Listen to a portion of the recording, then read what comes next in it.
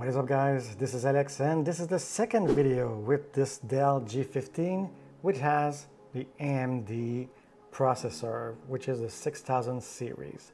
I'm gonna put the specs here and the timestamps, but this will be a very shorter video compared to the first one if you haven't seen it. So the second one, which is this one, is does it run Davinci Resolve? Or can we actually do something about it? And the first video, it was the complete review of this laptop with gaming components. So I have installed Davinci Resolve on it. This is the free edition, so let's just launch it.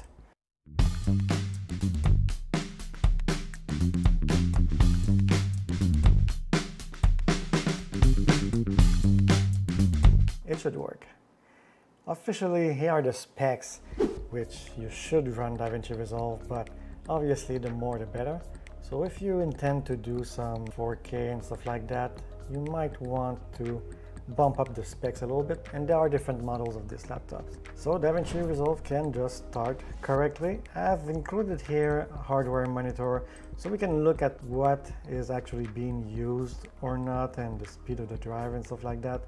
And I'll put another image of the speed of the drives so you can actually see how it compares with my other machine, which has fastest SSD possible that you can buy right now in single mode. Let's try to play this. I believe this is a HD timeline. 30 FPS should be okay. The screen is being rendered in 1080p and the playback, everything is disabled. So optimized media is not available, proxy is disabled, and render cache is at none, just to show you the raw power.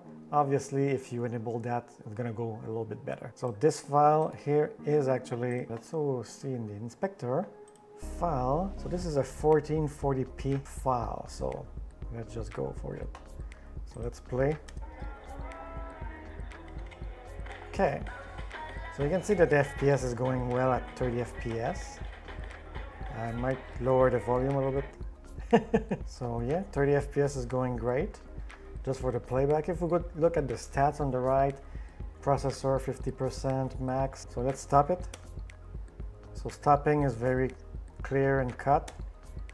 Starting has a slight delay.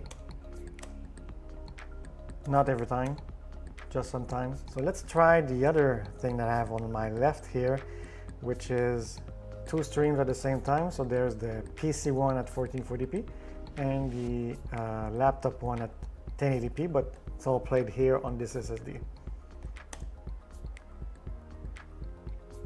Acceptable. And if I hit P, full screen,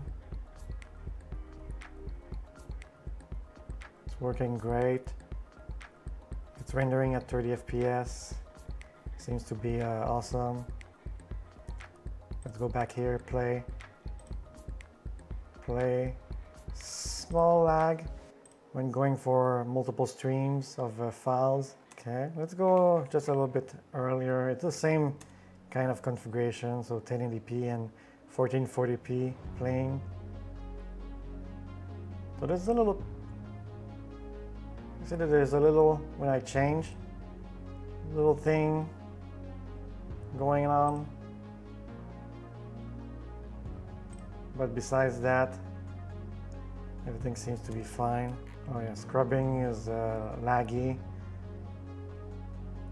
And remember, this is raw power, nothing else. And if I go here and directly, the fans are started, in case you're wondering.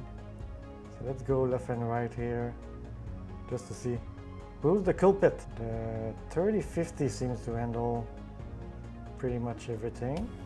It's almost sleeping. So the question is, what's hanging? What's hanging? And the answer is we don't know. Let's check out that guy. Obviously Davinci Resolve is pulling a lot of resources, that's fine. It is rushing probably the CPU. At that point, yeah, it's going to 100% when you're scrubbing a lot. It's like jumping all around. So there is an option if you have that particular setup to have a more powerful CPU. So let's play some 4K.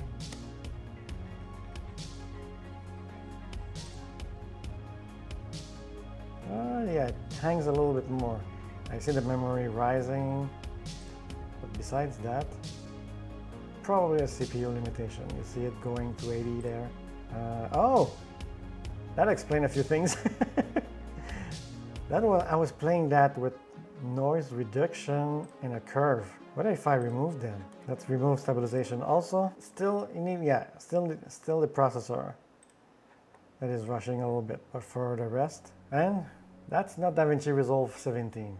That's actually 18 beta 5, I think it is. Hopefully you like this video, guys, and don't miss, of course, the first video if you already seen it or not. I'm gonna put it here, and the next video will be questions that my mom asked me for this laptop for being a day trader. So really interesting questions. Take care, guys, like and subscribe, and see you in the next video.